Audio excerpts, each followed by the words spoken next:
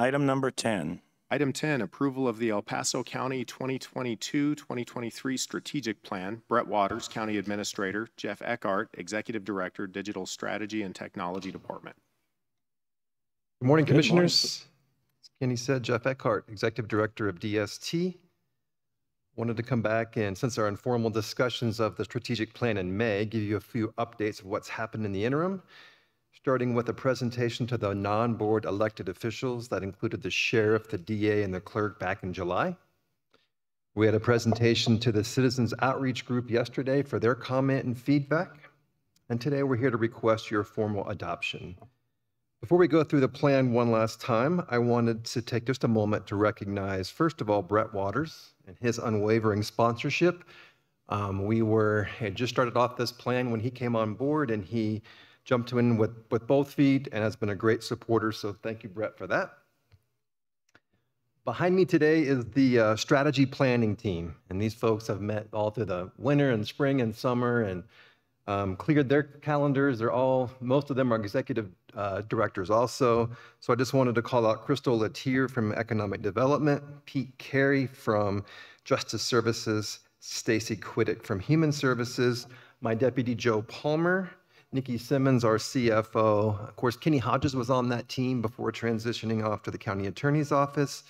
And then Jim Shields, who was our consultant and facilitator. I just wanted to also give a special call out to Joe Palmer for his leadership in providing a framework for us. And then, of course, Jim Shields and all the outside expertise that he gave us. So like we did in the informal meeting, Brett and I are going to tag team this. Brett is our sponsor, so it's important that you hear from him and let you know how he feels about the plan. So Brett, let's get started. At the strategic plan up on the screen, let's go ahead and reconvene.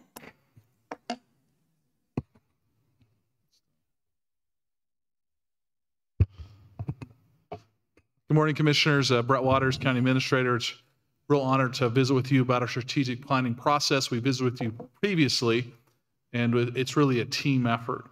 As we've discussed previously, our strategic plan really is the primary filter for how we're going to make decisions as in the years to come. One of the things that we've all struggled with, at least I have in years past with other organizations, is strategic plans often remain somewhat stale. Once you do it for a year or two, they may end up on the shelf, and they lack flexibility. And so we've built in a flexible framework, and so we'll continue to adapt. Things are going to change, and so we want to make sure we adapt to those changes. Big part of a strategic planning is accountability. And so we'll have a public-facing dashboard with performance indicators to keep us on track and to make sure there's accountability and that we're making progress. As Jeff talked about, we've talked to the countywide elected officials who are excited to engage with us on the strategic planning process. Clearly, some of the bigger organizations already have strategic plans, but there are some clear intersections between our plans that we can work with. And then we'll connect to our annual budget and our performance plans.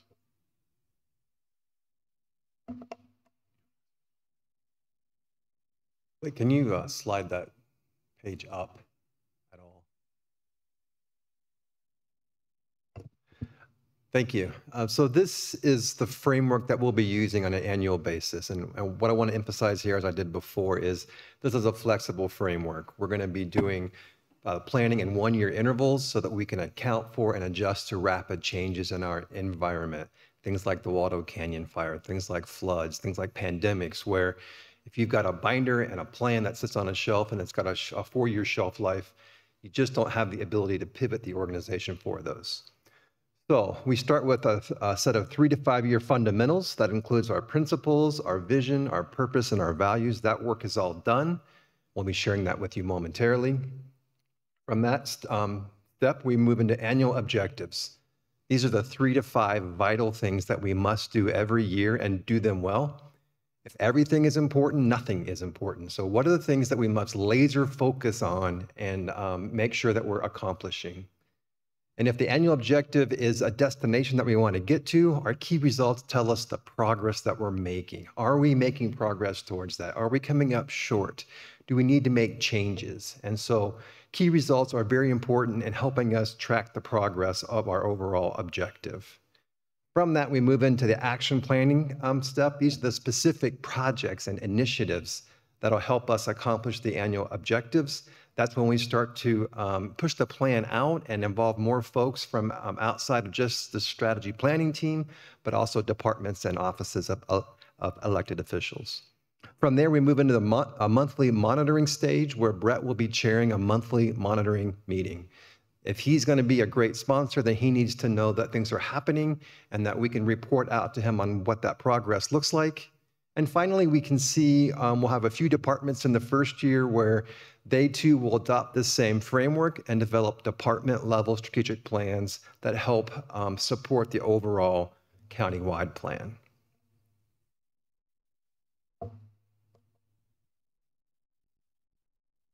Some of the core principles we've discussed are, number one, we're a low tax county. Our community has clearly stated they prefer low taxes, low costs. But with that said, we also want to provide quality public services, and we think we can do both. Is that we essentially have a community that values transparency, and we want to continue that tradition with publishing data and analytics. We talked about the dashboard that looks at our overall county, the progress we're making, the condition of our infrastructure, while delivering quality public services, while continuing to have low taxes in our community. Our vision statement, as we proposed it, is El Paso County will be a trusted regional leader known for excellence in county service delivery. We feel good about that. We've talked a number of times on different visions. We feel, and we've talked to you as a board about this vision, we feel good about moving forward with that vision. Purpose is we provide essential public services to the Pikes Peak region in support of residents, businesses, and communities, enhancing the freedom for all to thrive. We want to make sure government is assisting residents in their opportunities in El Paso County with the emphasis on its essential public services is what we provide. Core values. You've seen some of these values before. I assume some of these were in our previous strategic plan, and you've been with organizations that have a number of them. But one of the key points from my perspective is, number one, is that we are here to serve the public. We are funded through taxes in El Paso County, and we are here to serve the residents of El Paso County. That is a core value that we have in our organization and in the county. We want to be accountable to the community needs. We want to be collaborative. We understand that we can't do everything alone, that we have to work with regional partners to accomplish the goals that we have. We clearly want to be trustworthy. We want the community to trust us, for residents to trust us, and we want to build that trust and enhance it. And as we've talked about, we want to be transparent. We want to be open and honest and respectful in our work and in our communication.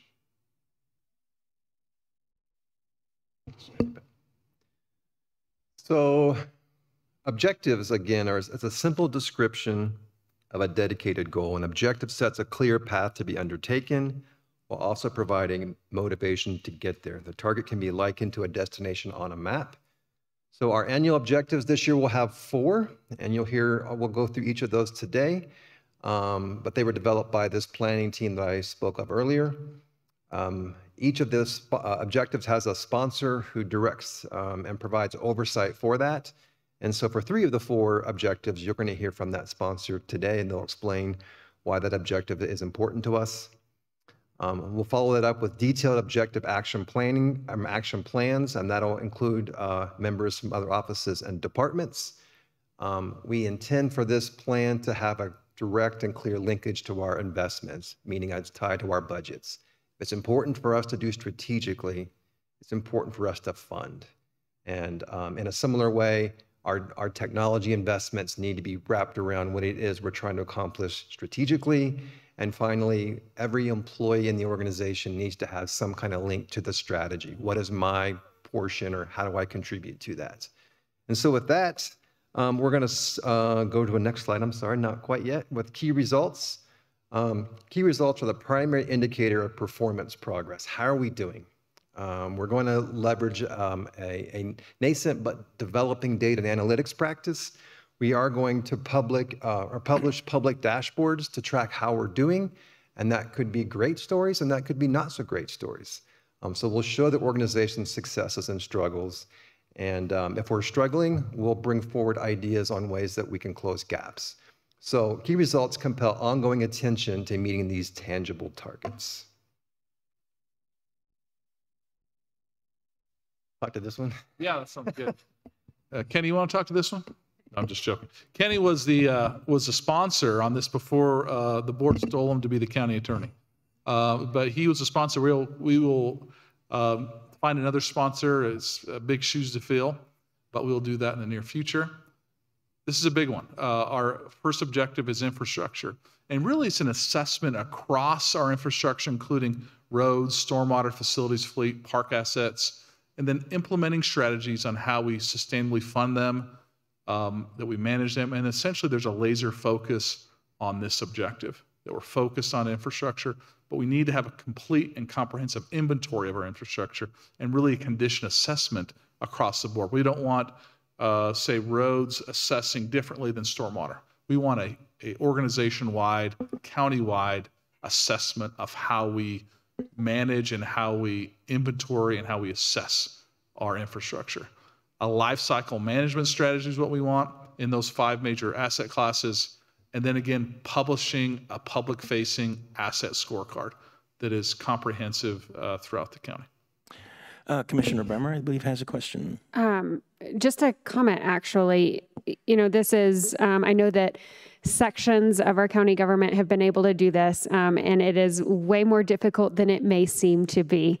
But I think that what strikes me as you put these 5 categories out here like this is the overlap that this inevitably will have with other objectives of transparency and fiscal responsibility, actually overall strategy vision, because once we can get this done, the comprehensive inventory, and really know what we have where, we're much more able to show the public what we're doing with their money and with their tax dollars. And we're also probably able to make those go further by being able to quickly apply for grants as they come up. We all know how quickly those federal and state opportunities for grant funding may come up. And if we can be ready to go on a dime, this is something that tangibly helps us be ready to do that at any given point. So I'm pretty excited about it all being organized like that. Thank you, Commissioner. Yes, please, if you have a comment. No, I would simply add to that. Yeah, we want to make sure we're organized, prepared, we're shovel ready with project for federal and state grants. We understand that these dollars are precious and we have limited resources, so we want to be prepared for those. So thank you for those comments. Great. And just a quick comment from me as well. You've mentioned it already. I'm looking forward to getting into public domain, the different objectives. You're starting here with infrastructure, and we'll see more. But I also like kind of this connection of a dashboard, you know, these indicators and measures, because in my experience, my professional experience, if you're not measuring something, you tend not to act on it. The measures are really helpful to provide insights that allow the senior staff to recognize something and then act on that going forward. So having kind of that embedded into this, and we were doing some of it before, but I think this is a lot more focused and a lot more designed to focus on the things that we can change and that we can move. So I really like having this dashboard and these indicators. So I'm looking forward to seeing more of that going down the road. And I think you've got more to follow, more objectives, so please go ahead. Yeah, thank you for that feedback. Okay, we'll turn it over. Stacy, thank you. Thank you. Good morning, Commissioner. Stacy Quiddick, Department of Human Services. I'm so pleased to be the sponsor for our second objective, which is improve the quality of county services with a qualified and engaged workforce dedicated to continuous improvement. So there are 3 primary areas of focus in this objective. Develop resident satisfaction metrics, and basically that's to develop a system to gain timely feedback about our public service delivery. We want to look at employee attrition rates and implement strategies to improve employee retention, which we've already really been focusing on throughout the county. implement action plans to address the issues that were risen during the employee engagement survey. So we know as public servants, we're driven to provide top quality services to our residents, and we know that the only way to do that is through our amazing staff. And we need to continue to invest in them through training, compensation, and other strategies to improve their employment experience, basically making them, helping them recognize how valued they are.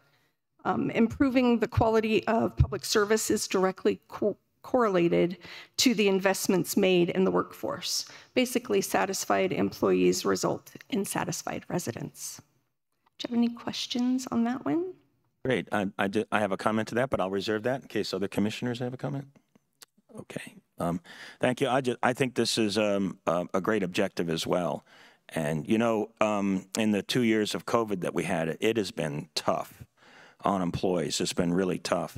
And so that translates to employee retention, you know. So I like the fact that on this objective, we're going to have a focus on that.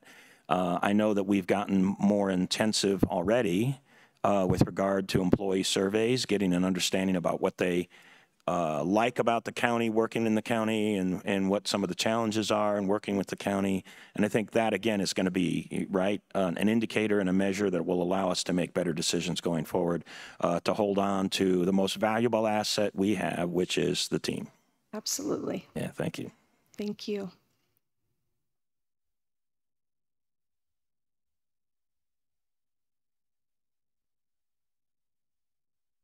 Good morning, Commissioners. Crystal Latier, Executive Director of Economic Development here at El Paso County. I'm honored to be the sponsor of Objective 3 that is focused on community trust. This one is really focused on community trust by increasing community trust through improved communications and transparencies, some topics that we've already discussed earlier in the presentation today. Those 3 key objectives that will be related, or those 3 key results related to this objective will be: first, implement external and internal communication strategies through and by December 2023. So as you all know, this is something that we already do here in El Paso County. As we've heard from previous presenters today, this opportunity will allow us to ensure that those communication strategies, both internal and external, are more comprehensive and aligned, and really align not only with El Paso County administration, but those elected offices. The action planning team that will be working on these key objectives will have representation from other public information offices, from elected offices here in the county. So that will really just ensure that we have that aligned communication strategy, both internally and externally. You all are likely aware of many efforts already underway here at the county, including new weekly communications internally that we've heard have great success. We've heard as we've moved through that initiative. Second is really to develop a data and analytics practice to inform decisions and publicly track progress towards the performance measures of each of these strategic objectives that you're hearing about today. So County Administrator Waters has shared that, and you all have commented on that as well. But this will ensure that there is a dashboard related to each of the 4 objectives that we're presenting on today, and then any objectives in the future. And then lastly, evaluate resident satisfaction with their county experience and develop strategies to continuously improve metrics. So as we all know, we are all dedicated to quality public service. We are public servants to our community, and it is important that we have that great communication and feedback loop so we can continue to improve. Great. Any comments on this section? And I've got something to say, sorry. I'm really glad that this is one of the objectives, because, you know, in my experience as a commissioner, I have seen an enormous amount of great work done by the employees on behalf of the citizens of El Paso County. And because that work is done well, it often means there's no controversy connected to it because we're solving problems and getting those issues addressed. But because there's no controversy, it often doesn't get expressed into public domain about what the county is doing. So here we are achieving a bunch of things, delivering great services, providing for the citizens, doing that in a frugal way with the taxpayer dollars. And there's a large part of the community that doesn't even know that we're doing, those kinds of things. So I think this outreach to the public is a great project for us to do. There's two great things about it. One is for the community to know more about what the county is doing, but I think it's also an opportunity for the community to increase their feedback to us so that we can bend and flex based on what interests we find. So I think this is really important, and I think it's something that we can really do a lot better on and achieve. But it's hard, because when you solve problems and there's no controversy, it doesn't seem to rise to kind of community knowledge about it. Thank you. Thank you.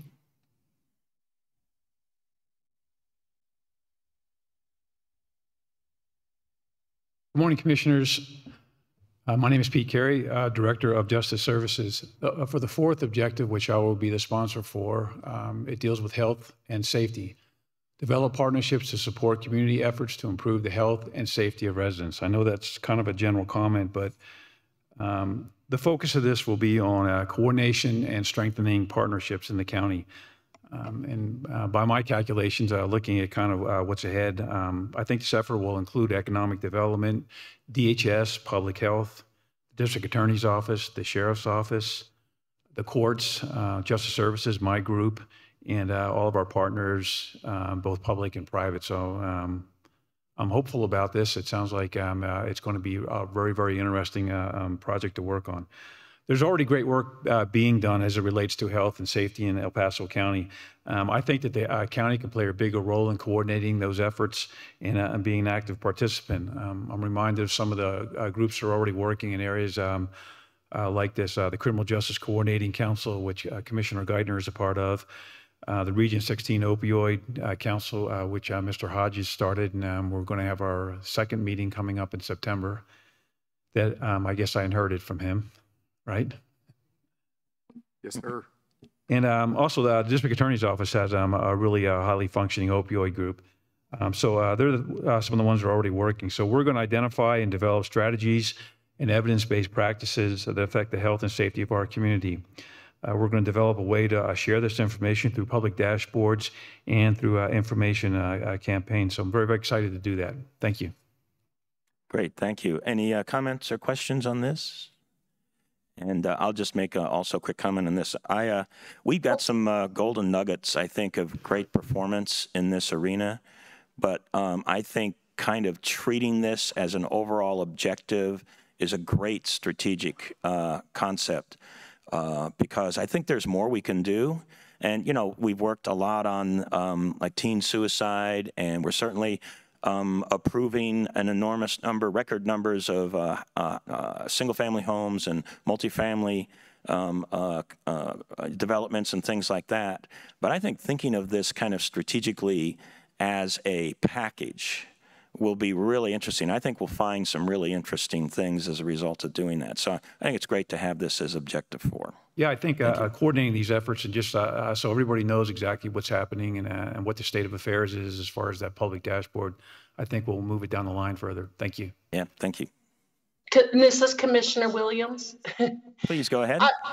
This one is a really good one. So I was just thinking as we've gone through this, that I appreciate this one being in there because we've spent 2 years where it seems like our primary public health focus has been on COVID. And during this time, we have a lot of things going on out in our community that are the fentanyl crisis is very harmful to our community, and it's harmful throughout the United States. And so we have a lot of other things now that that COVID has become a permanent part of our lives. I think that we need to turn our focus on, including the opioid crisis and fentanyl and public safety. These are the kind of issues I think that we're going to face as our county continues to grow. So thank you for this. Thank you. Yeah.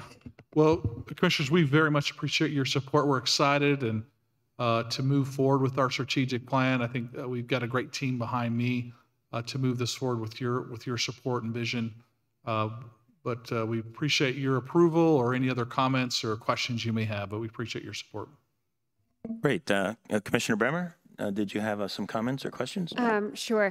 Can I have the team of sponsors behind you stand up? Because I can't see them from this spot. Sorry. You don't have to come forward. Be comfortable where you are. I just wanted to say, I think this is so well done. So kudos to the entire team who helped facilitate it, who put this together, who put the organizational framework and backbone behind it. I think it's pretty brilliant, first of all, that you have perfectly chosen the sponsors of each of these objectives, because first of all, I know they're going to get done to the letter of what we've just seen on the screen. And that's incredibly confirming. But, Crystal, you embody creating community trust, and I've watched you do it over and over and over again. And Stacy, same thing can be said for you for customer service and engagement, both within your employee population and with your external clients. It's quite impressive. And Pete, you are Mr. Health and Safety. So I'm excited to see that, this is the beginning of it. And you three in particular are leading a charge, and Kenny on public infrastructure previously as well. But I think, if we're going to talk about a strategic plan, it's wonderful to have words and goals on a paper, and it looks wonderful. It sounds wonderful. It sounds exciting, and to see the right people in the right places with the right actual bullet points under all of those objectives, I know that this is going to get done, and it's going to ultimately better serve our citizens. I'm so excited about that. And just kudos to the team. We have a lot of work ahead of us. And I think we have all the right people in all the right places to actually see this get done. And I think our citizens are going to see see a redefining of who the county is and how we do work very, very quickly, quicker than any of us could have ever hoped for because of who we have in place. So thank you very much. Great. Thank you for those comments. Other comments? This is Commissioner Williams. Go ahead, Commissioner. I couldn't have said it better than Commissioner Bremer. A wonderful team in place to do this, wonderful objectives, and just knowing that, as we include everyone in the county in the process, and we're trying to be better as a county, this is, I think, a very flexible plan, very much ability to react to current situations and trends if we do have emergencies. But it also, I appreciate the transparency and the dashboard, and so the public will know where we're doing and what we're working on. So that we can be accountable to our taxpayers and our voters as well. Thank you. Thank you, Commissioner. And to Commissioner Williams' point, we've had strategic plans for the county in the past, and we've had goals and objectives in those things. And the staff and the team has worked on, achieving those things. But this plan has another component that I think is really, really important, and that is your work to connect it to budgets and to do it in an annual way instead of, say, in a 5-year or 4-year kind of process, because stuff happens. I mean, in January of 2020, nobody knew that we would have a gigantic pandemic in February of 2020, right? We can have economic upturns and downturns that can really cause challenges for us because of loss of revenue because of an economic downturn. And that that forces us to work really hard on flexibility, both within budgets and where we pivot to service, providing service to citizens, because things happen and they can sometimes happen very quickly. And my gosh, have we seen that here in the last few years. So this is another part about this plan that I think is very interesting, is hooking it to the budgets and kind of reassessing so that we can move those dollars where we need to based on things that happen that might be outside of our control, but we can do something about them as a result. So I like the fact that the strategic plan connects to that. Thank you.